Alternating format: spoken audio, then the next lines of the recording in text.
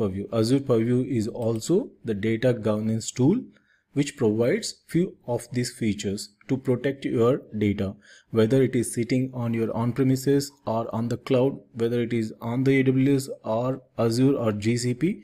This tries to have a centralized controlling mechanism to identify which is the sensitive data, what classification of data is being saved, and how it has to be encrypted or protected. All these insights will be given by your Azure Data Purview.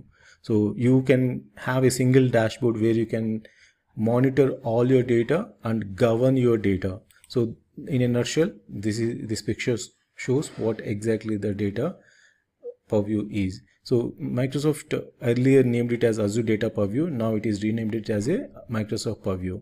So it covers AWS. You see few of the databases are being accessed from the Purview, then Power BI tenants and production environments on the cloud,